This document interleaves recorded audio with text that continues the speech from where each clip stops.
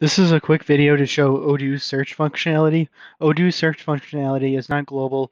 The main reason is because global searches tend to take a long time to load. Uh, the best way to handle a search is to click into the model you're looking at and then search. It allows for a much quicker process and ends up making it more efficient for the employee.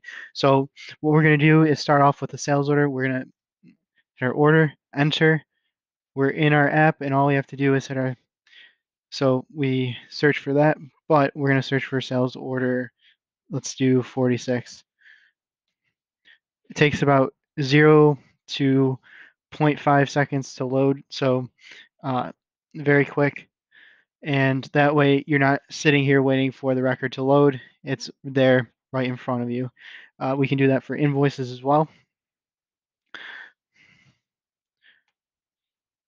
And then we can just search. So I'm going to search for 03.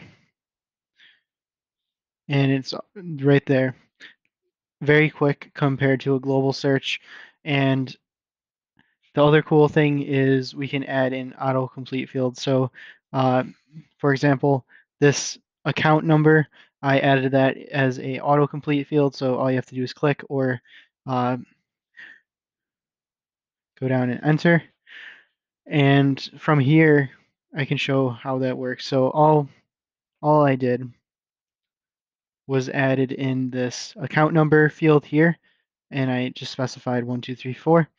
And what I did from there is open Studio and went to this little magnifying glass, the search view, and we see we have our filters and groups and what we want to be populated on these different views. And we also have our autocomplete views, which allow you to search and filter without having to click. You can easily type and it'll do it. So what I did was add in that account number field that I created. We see, I just search for it. Account number is right there. I dragged it into this autocomplete field, and then that's how we got it into our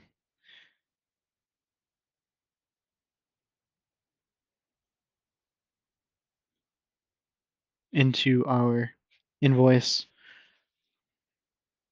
autocomplete. So I do 1, 2, 3. Now we can search by that custom field that we had on our record in no time.